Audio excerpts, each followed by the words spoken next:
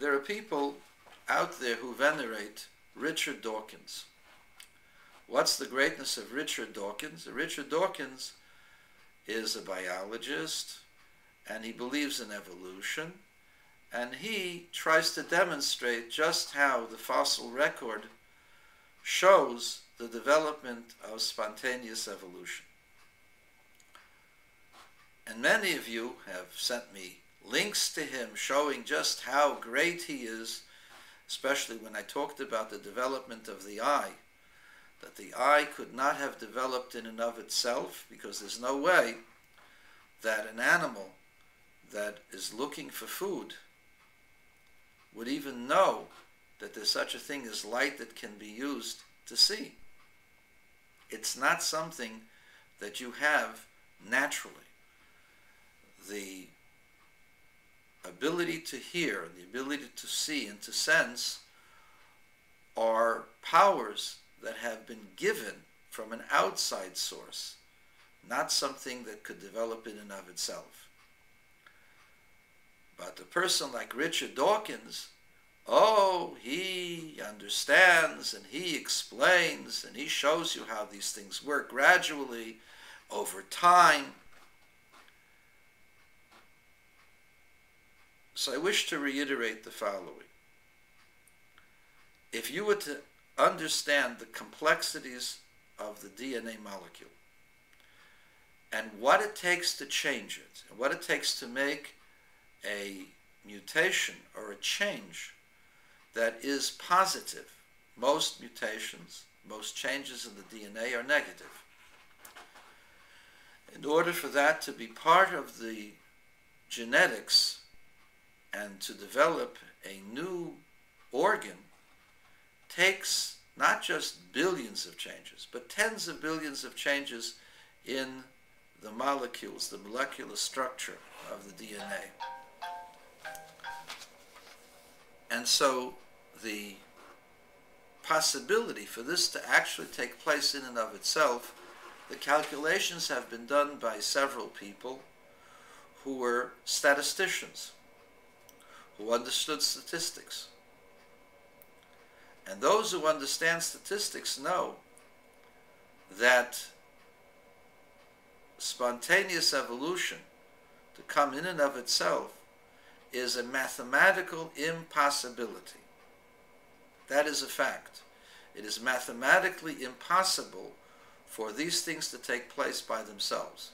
The so-called millions of monkeys would eventually type a sonnet or Shakespeare's plays is a ruse. It's an impossibility. It's impossible for a monkey to type a sentence. Even if you gave the monkey 1 billion years, the monkey would not be able to type a sentence. And this is the reality that exists with random selection or random mutations and the changes that they claim took place in evolution in and of itself. Rather, what is clear is that all of these things that took place were directed by the divine will and the divine wisdom. And no other force could cause that. The reason why there might be developments and refinements is because these things, in order for them to become acclimated, if you gave an eye to a bacteria, the bacteria would not know what to do with it. If you gave the eye to a fish, they wouldn't know what to do with it. But when you give organs that are sensitive to light, and they learn there's such a thing as light, then in the course of generations they can understand and look for and begin to expect sensitivity to light, ultimately leading to sight. You have to acclimate the creatures to this concept and to this experience. And that is what God did, if indeed the fossil record is correct. But this is not something that could have happened in and of itself. And anybody who tells you that is a liar and a scoundrel and a very poor mathematician.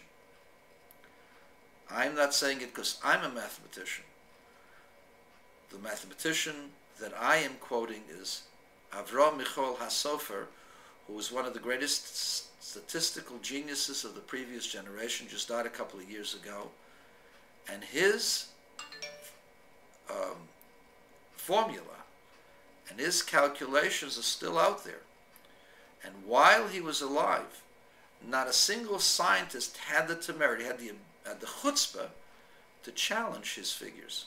The reason why they couldn't challenge his figures because they're right. And therefore they chose to ignore them. And those of you who want to believe in Richard Dawkins are believing blindly. You're not really being scientific.